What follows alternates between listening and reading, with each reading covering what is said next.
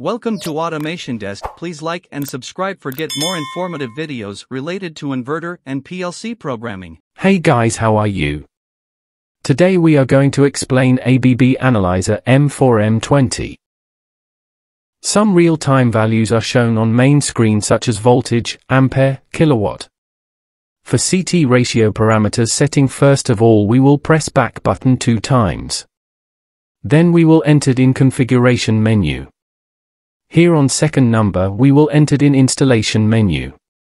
In this menu in first line CT ratio parameter is shown, press enter for CT ratio setting. Now manual is shown on analyzer screen, again press enter for CT ratio value editing. Here via using up and down arrow key we can adjust CT values. Via press enter button we can save these changes. As value saved, operation succeeded message shown on screen. Now on main screen we want to see real-time values, press down arrow key, select data reading and press enter. Some other parameters of real values are also shown. But we want to see real value, that's why we opened real value parameter menu. Thanks for watching the video.